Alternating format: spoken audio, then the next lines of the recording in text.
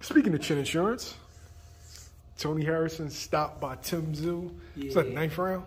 Ninth round. Congratulations to Tim Tszyu. Yep.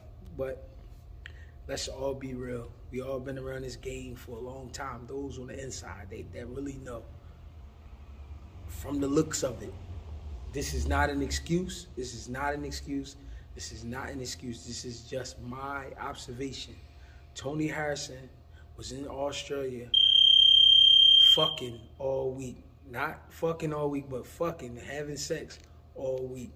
You cannot tell me he wasn't. His tick wasn't there at all. What I mean by tick, head movement, his timing, keeping that left hand low. I mean, shit that it just wasn't making sense. If you know this kid got a good right hand, why are you carrying that left hand so low? And I'm not making an excuse again. I'm just saying it's just what I think happened. He was probably excited, nervous energy, having fun, because it seemed like he was having a lot of fun by the shit he was saying. But Tone, nah, he wasn't there, bro. And I'm gonna keep it real. Tony Harrison, he got a big ass head. There's no reason you don't got that left hand up. There's no reason. Then he had a good first round with that jab. He was popping that jab. But what was odd about it was he was landing the jab, but wasn't no right hand coming behind it. Wasn't a hook coming behind it. Wasn't nothing coming behind it. It was like he just was trying to carry himself. It just looked weird, man. I mean, he looked like, and I'm not making an excuse, he lost. Best man won, which was Tim Tszyu. Tim Tszyu kept the pressure. Tim Tszyu stayed focused. Tim Tszyu showed me some good reflexes. You know what I mean? Did you see any improvements from the Goucher fight till now?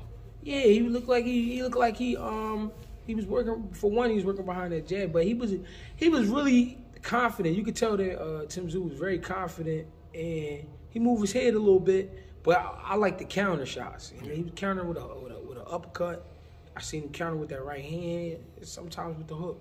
What I didn't like was he didn't go to the body enough. Tim Tszyu, I think, should go to the body a little more, especially when you got a guy that's tall like that. Like Tony Harrison, pretty tall guy, so about 6'1". So I think he should have been going to the body. But Tony Harrison, I mean, got too much skills to go out like that. So he didn't even like 4 straight uppercuts. Yeah, he was getting cracked with that right hand, man. That right hand was crushing him. Especially the last round when he got cracked, he turned, looked down a little bit. It's like he wasn't even paying attention no more. He was done. He was getting cracked with that right hand. But I don't know what was going on in camp. I can't speak on that. The instructions I was hearing, I didn't like, honestly.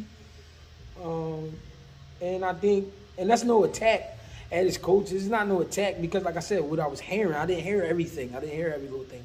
And I watched the fight 2 times. But it was just that his legs was flat. His head movement was flat. He had no rhythm. Tony Harrison usually danced a little bit for you. You know what I mean? Boss, even when he fought Charlo, he was using them legs a lot better.